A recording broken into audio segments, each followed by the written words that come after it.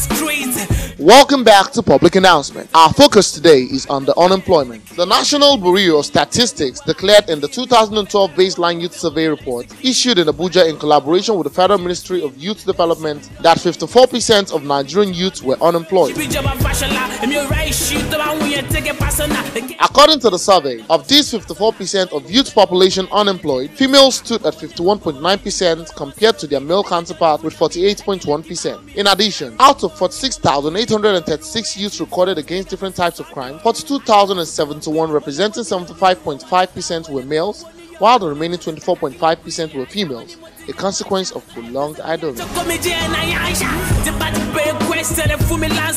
Among the 32 different crimes committed, marijuana smoking has the highest figure, representing 15.7%, and was followed by theft and murder with 8.1% and 7.4% respectively. The least committed crime was immigration-emigration, representing 0.04%.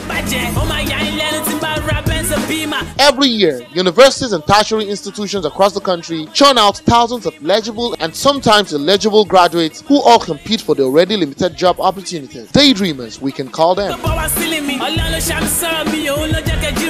Because imagine that about 30,000 students of petroleum chemical engineering graduate every year. Can the Nigerian oil and gas industry muster that level of absorptive capacity even when they stretch themselves maximally? Is rapid technological advancement not even gradually substituting human labor? Simply put, even these companies are downsizing rather than employing.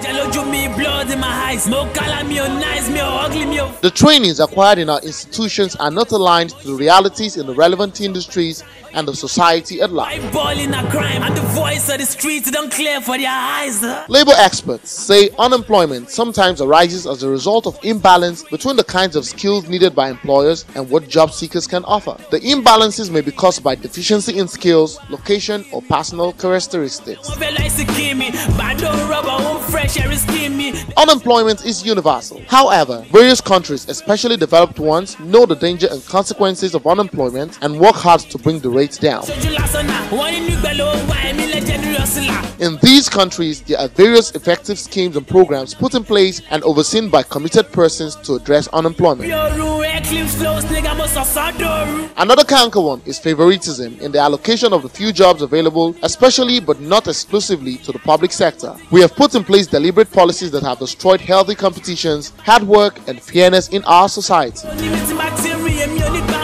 HipTv hits the streets as usual to sample the public's opinion on the state of unemployment in the country, how they cope, and what is most likely the way forward. The government is responsible and the individuals too is responsible. Why I say that the government is responsible? Because some of youth, they will graduate, finish, no work for them. They will look for a job, no work. And most young guys, they don't want to work. That's another problem. They don't want to work. They just want to stay on their own, without doing anything. And while it's some that want to work, there's nothing for them to start up a business or be on their own. I can say that government should try every means to see what they can do about it. For me, particularly, I like self-employed because when you are self-employed, you have chance to do whatever thing you want to do. But if you're employed, I don't think that you have chance to do whatever you want to do, except civil servants. There is challenges for self-employed. Like as I told you earlier, if you are self-employed, maybe let's assume now you are doing business and you don't have enough cash to do the business. Those are the challenges that you are facing. I'm the voice of the streets. I'm the voice of the streets. Well, more importantly, let's say first and foremost, I would say the government somehow are responsible because it is their duty to provide job for the citizen of the country. And on the other hand, looking at the situation of the country, I think we should try to do something by ourselves because as it is, the government is not ready to help anybody. So you just have to help yourself. So I think everybody should try and look for one or two things to do. And another problem that I'm having with some graduates of these days is that most of them want to earn something bigger than them. You know, nobody wants to start from the scratch. Everybody wants to start making it big from the onset. But I believe if everybody could just understand that starting very low can also take you up higher someday, at least it will go a long way to help. But in a nutshell, governments are meant to provide jobs for the individuals, for the citizen of the country. But in a situation whereby, as it is now, unemployment is a big problem in Nigeria, you just have to look for something to do yourself. You just have to create a job by yourself and make sure you are self-employed, because that is the only way you can survive in this country, because manna cannot fall from heaven. You just have to hustle for yourself.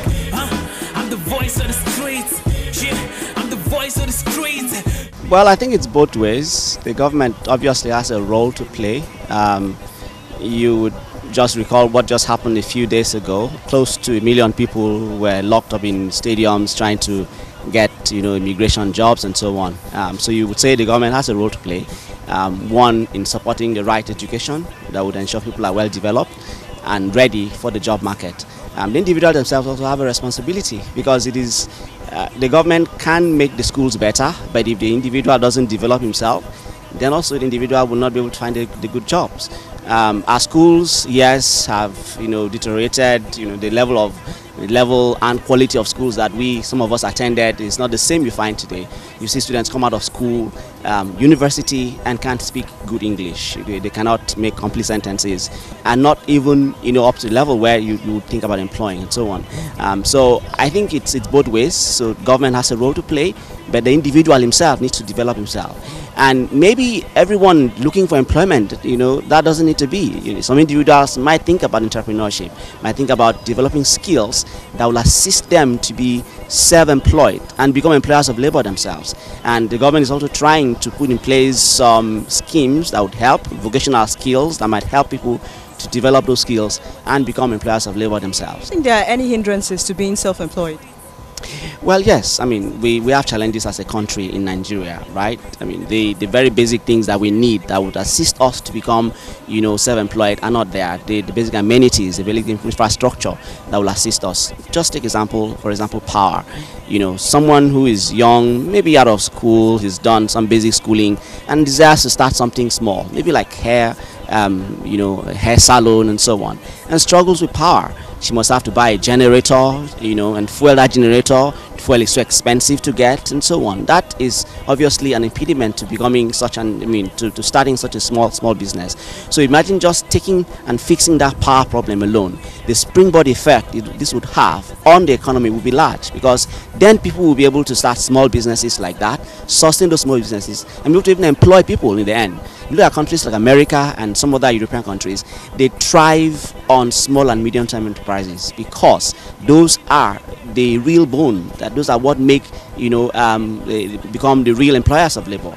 I mean, if you go to America, a lot of those employed are in small businesses, not even in the big businesses that we think about, because they are the right, infrastructure, the right amenities, and the right, environment for people to be able to thrive with those small businesses. The government also supports them with loans, and I know that Nigeria is trying. I mean, the microfinance scheme that started, recently is geared towards that, but I don't know how successful that has been in helping the real people that need it. It appears that the people who actually do not need those small loans are the ones that are getting the loans, and not the real, people who need those loans to be able to start up small businesses.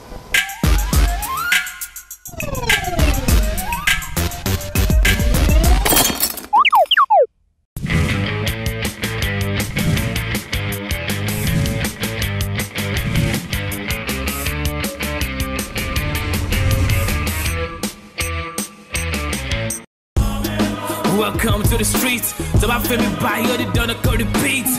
I'm in being more parallel the beats. I'm in the boss, I'm in the battle, yeah, I'm in the king. I'm the voice of the streets. On March 15, 2014, the Nigerian Immigration Service NIS recruitment exercise at various examination centers across the country brought to the fore the extent to which unemployment had eaten deep into the fabrics of the Nigerian society and needs to top the list of our government's priorities. More appalling, embarrassing and derogatory were the turnout of graduates for the test at the Lagos and Abuja test centers held at the National Stadium Surulere and Abuja Stadium respectively, and the avoidable death of about 15 candidates from the stampede.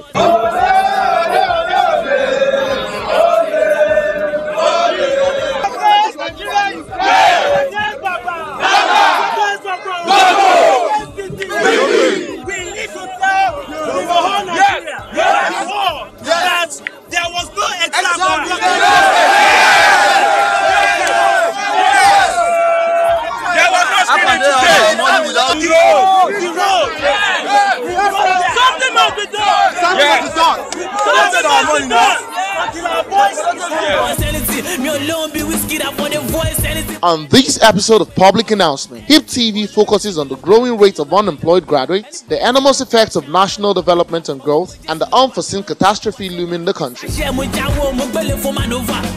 Welcome to the streets. So I feel me by you, they don't go to beats. I'm in being more parallel beats. I'm in the boss, I'm in the bado, yeah, I'm in the king. I'm the voice of the streets. Yeah, I'm the voice of the streets.